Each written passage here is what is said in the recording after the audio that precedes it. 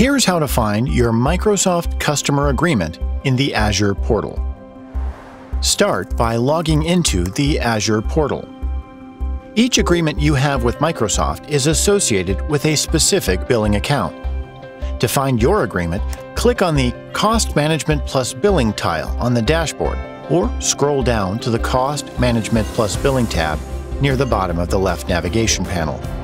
This will take you to the Billing Account Scope page. You will see a list of all your organization's billing accounts. You can have one or many.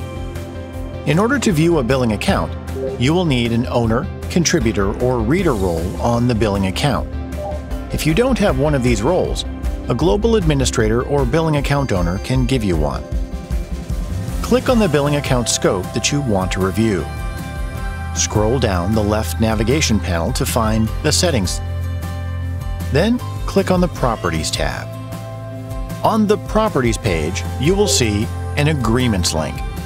Click the View Microsoft Customer Agreement link to open up the agreement details. Now, click on the Agreement ID to view your agreement. And that concludes the overview on how to find your Microsoft customer agreement in the Azure Portal. To learn more, visit our supporting documents at Microsoft Docs.